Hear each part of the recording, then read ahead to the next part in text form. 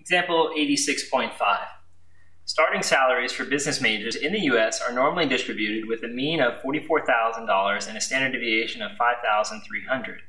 Find the probability that a randomly selected business school graduate earns less than $30,000 or more than $60,000. Okay, so the problem here mentions the fact that the starting salaries are normally distributed. So that makes me think of drawing a bell curve. So I'm going to go ahead and do that. I'm going to draw a bell curve.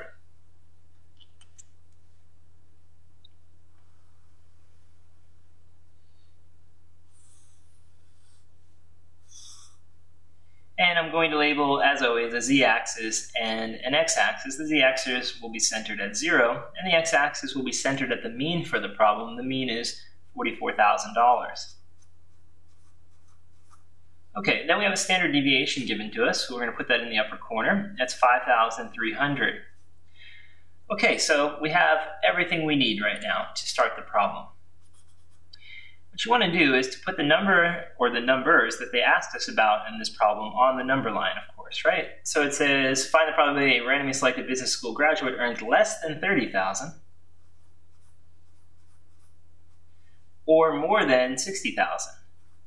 All I've done here is I've put the values on the x-axis. Remember, these are dollar amounts, so they go with the dollar amounts here in the bottom axis. The z-axis should be reserved for only z-scores.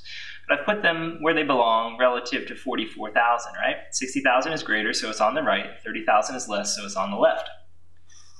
And I go ahead then and draw lines above those values.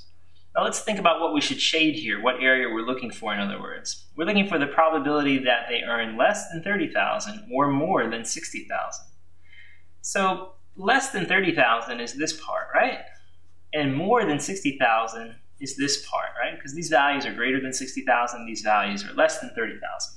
To write it out in a probability statement, it's actually this, right? It's a probability that, what? The dollar amounts that they earn are less than 30,000 or the dollar amounts are greater than 60,000. What does this word "or" mean? Doesn't it mean to add in probability? So shouldn't I say this is the probability that x is less than 30,000 plus the probability that x is greater than 60,000? Right? The word "or," remember, in probability means to add. So I need to work out these two things separately and then add them together. That's easy enough. Let's go ahead and figure out what z-scores correspond to these parts, because once we have the drawing shaded, we're usually going to get the area from the z-table, right? So to do that, we need to convert these to z-scores first. All right, so let's start with the 30,000. Let's do that one first. So the 30,000, if we plug it into our z-score formula, will end up being the number we want to convert, 30,000, minus the number in the middle, the mean, the 44,000, divided by the standard deviation of 5,300. Let's see what that ends up giving us.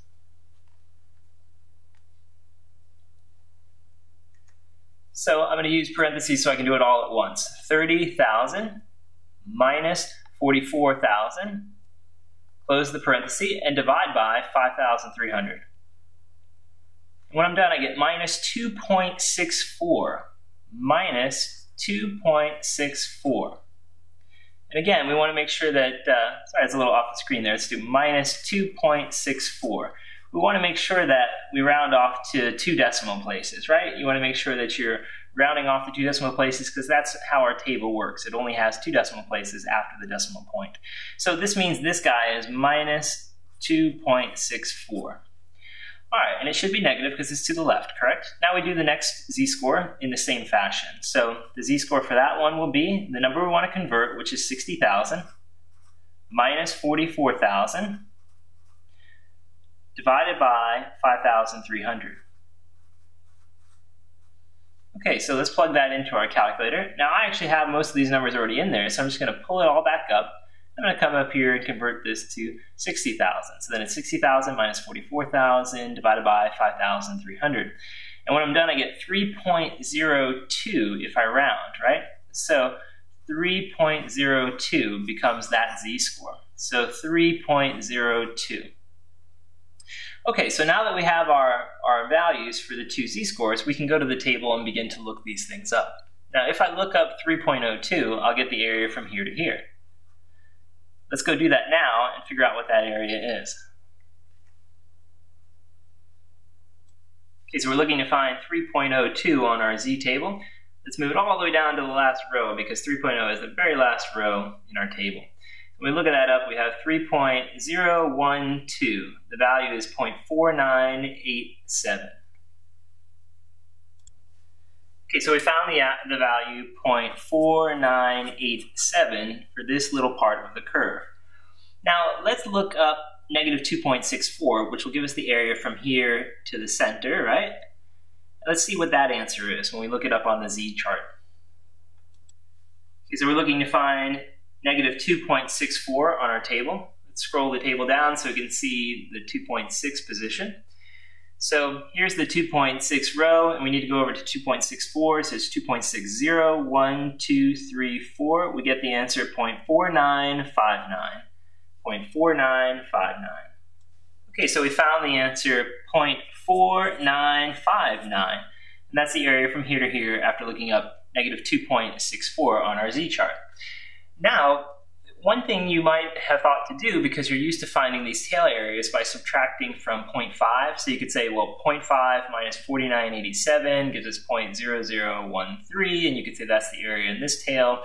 And then you could do the same thing here, 0.5 minus this area and get the area in this tail, and then you could add that together. Let me just quickly do that for you in the calculator, and then I want to talk about another way to do the problem to finish it up. But so again, if I did this one, we'd get the same answer I already mentioned. 0.5 minus 0.4987 is going to give you 0.0013, and then we can do the same on the other side, and that's also easy. So 0.5 minus 0.4959, and this will give you 0.0041. And so with those two values, we end up saying, okay, we have the shaded areas separately, and those are the areas we're looking for. This one, 0.0041, corresponds to the probability of the x value being less than 30,000. And you could add that to the probability that x is greater than 60,000, which is our 0.0013. And then we end up with our answer. And our answer, of course, will be 0.0054. So this becomes our solution, right? So we're just summing these two together, we get 0.0054. That is one way to do the problem. There is, of course, another way.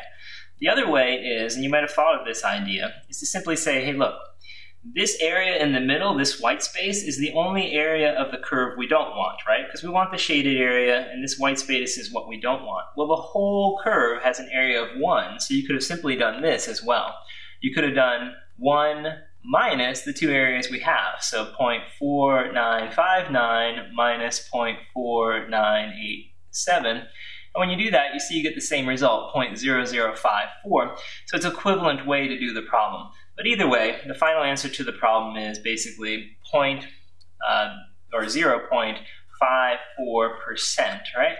0.54%. So there's a very small probability, about half of 1% chance, that people working in the business world with a business degree, their starting salaries would be higher than 60,000 or lower than 30,000. So this gives graduates with business degrees a certain idea of where their starting salary should be. Very few of them will be above 60,000. Only 0.13% will earn more than 60,000 first graduating with their business degree with a bachelor's. And then for the lower end, only 0.41% of them will start at a salary lower than 30,000, assuming this mean and standard deviation are in fact